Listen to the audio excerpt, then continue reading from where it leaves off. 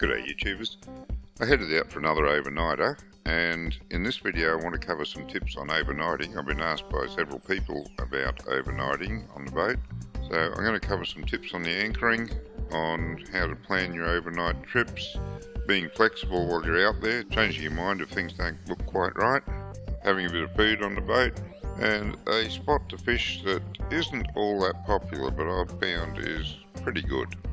I hope you enjoy it. Let's roll the clip.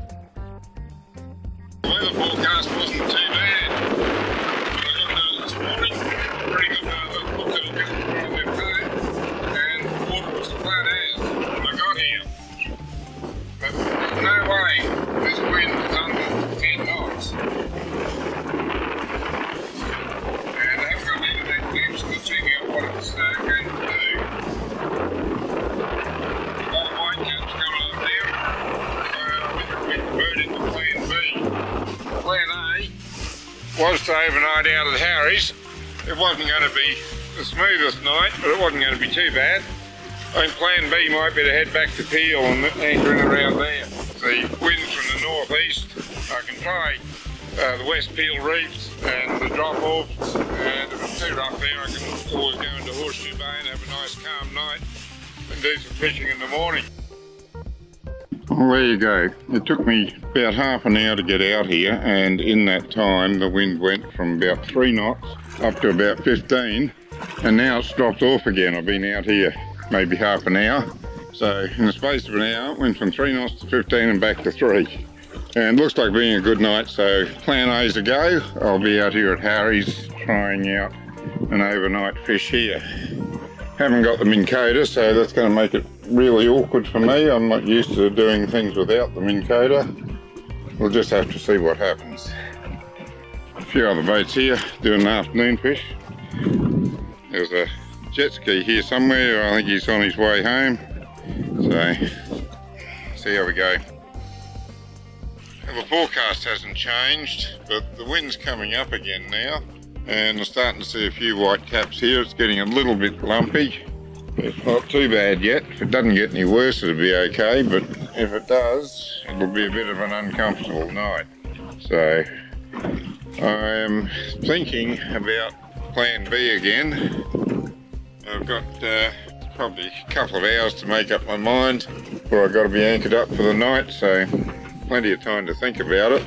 Considering the rouse or peel, if it doesn't get too bad, the rouse would be alright, but if it's likely to come up at all, peel would be a better choice. See what comes in an hour or so.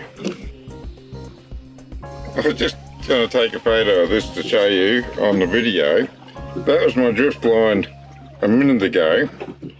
Then I came over here trying to drift back over that fish mark, and it was coming down this way. This would have to be, this area of the Rouse Channel would have to be one of the hardest areas I've ever tried to drift. Not too bad at getting over the spot that I want to drift over, but here the drift just seems to change all around this area. Doesn't matter where you start, you seem to go in a different direction. Really hard to pick the current, at least I find it that way. But we're getting into some shows of something down there. I don't know if it's worth having, but it is something bigger on the side vision, and on the hummingbird it's coming up quite good. Yeah, alright. Hopefully something like the bait I've got. Oh, we're going to go right over that mark too now. The drift changed again, it's hard to pick. I had a little bit of interest on both rods there for a second. I've still got some on this one. I think I better get this one up and check the bait. Ooh!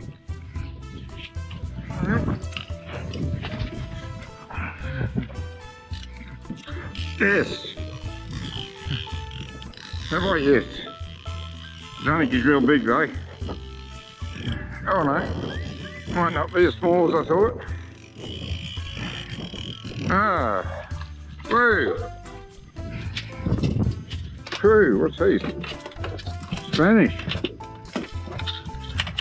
Too small. Oh no, hang on, big pike. big pike. That would be the biggest pike I've ever caught. Alright, let's see about getting you off the hook.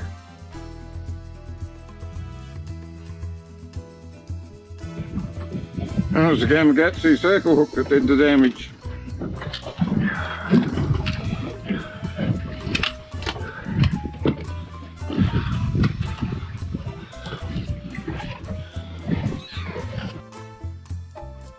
How big are you?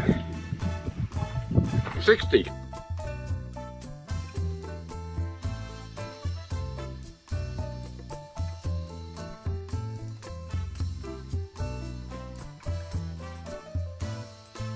Coming up for early, nothing else. I need to think about anchoring up for the night too.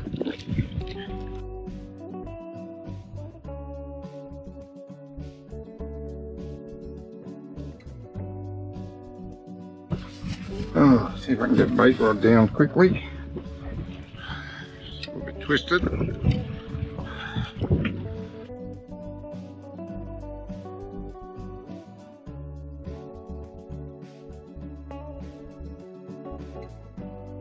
Yeah, it's got one. Oh dear. Not really set up for the bait yet. I think I missed the bait now. It's just too slow getting in for it. Only got the one. I'll have to go for another drift before we anchor up for the night then. Turtle. Might get him on the sonar for the side vision. Oh, yep, there he is.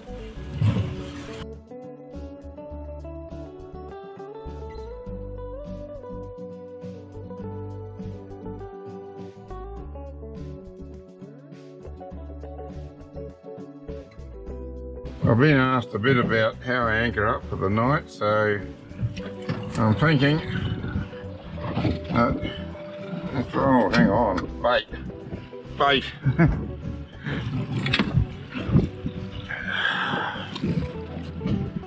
I've gone over it. This is the problem not having a Minn Kota. I can't lock on a spot when I see something. I'm gonna give the bait jig a miss. Oh, it's much harder without a Minn Kota. I think I'd like to get anchored up for the night about now, figure out where our drift is. Alright, if we're going to drift that way, I want to be up about there. Got plenty of fish underneath us here too.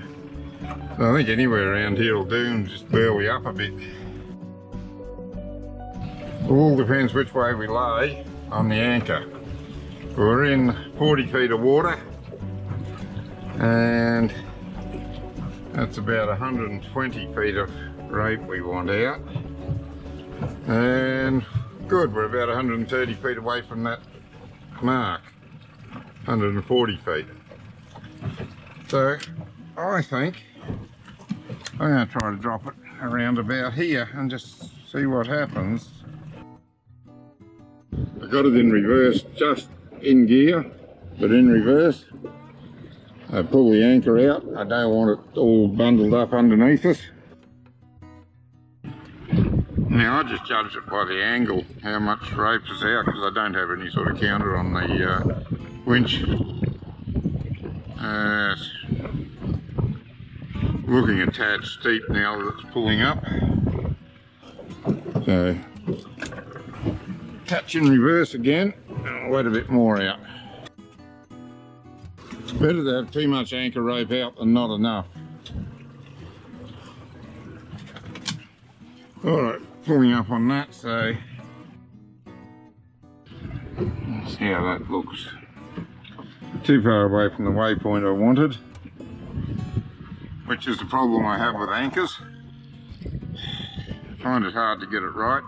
Minn Kota makes it far easier to get on the spot I want. Yeah, definitely going to want to go back a bit further. I'll just wait until we settle on the anchor and make sure I know which way we're going to face, and then I might have a better guess at just where to drop the anchor to get us on the spot.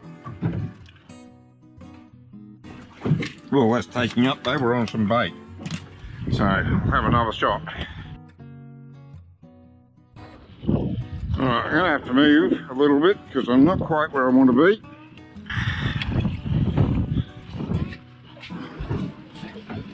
That just means that we need to pull the anchor up and put it down about where I am now. So I've got to come back till I'm about 70 feet away from the mark, 80 feet away from the mark, and then drop the anchor again.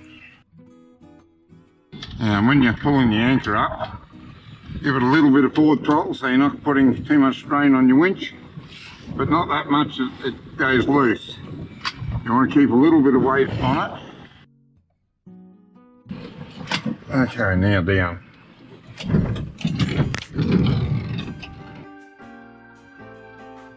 Yeah, okay.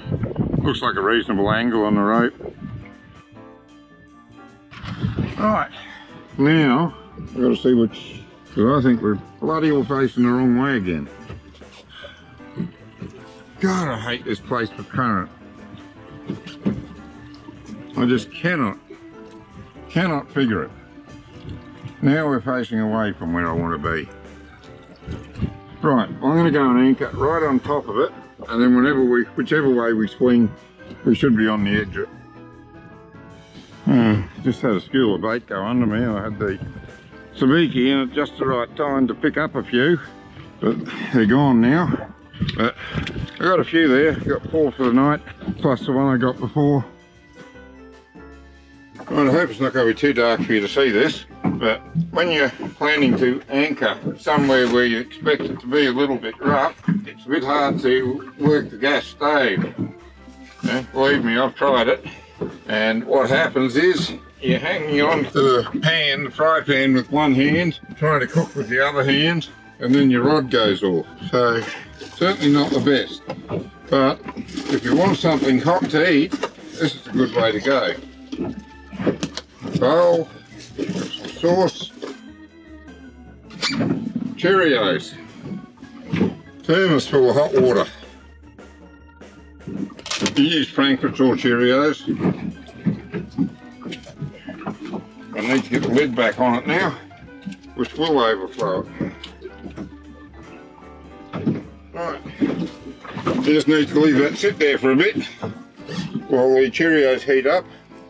You know, not perfect, but it is hot, or at least warm, and you can do it when it's rocking a bit. I set up the anchor drift alarm at night time too. Now,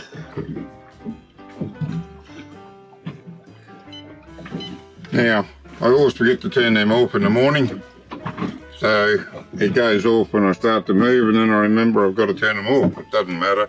Key point is it's on, and it will wake me up if we do drift.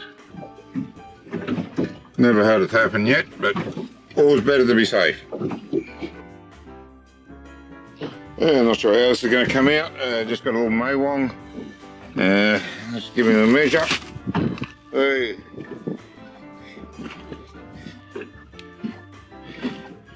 There's the 34. No, hang on. Yeah, 33 and a half. 33 and a half. That's not too bad. Give him a bit of a bleed out, he'll be alright. Don't think you'll see it, but there's a big turtle just out the back. He's come up a few times. Just put the video on for a minute and see if he comes up again. Pretty big fella. Now, I don't think it'll come out in the video either, but it's quite interesting to watch the little fish around coming up into the light. Fish eat fish. The little fish come up, the bigger fish come up to eat them. Nothing big enough to catch, and most of it's not even big enough to use for bait, but it's quite a fascinating display. That's the burley bag floating in the water there that you see, and that's probably one of the things that's attracting all these fish up here, apart from the light. Fish will always come up to the light. It's a little bit after first light now, but the sky over Stradbroke is looking pretty good. A lot of cloud in the sky, not supposed to be any rain. Here's some fish splashing around. Be light enough to get mobile shortly. I just want to drift the area, so Want a little bit of visibility so I can see which way I'm drifting. I was still in the Rouse. I overnighted in the Rouse, and I had a bit of a drift around when I woke up this morning, but without the Minn Kota on, the drift in here is all over the place. So I gave up on that. I couldn't spot lock onto the areas where I saw the bigger fish, so all I was pulling up was bait. I'm having a bit of a troll now, see if I can pick up some mackerel.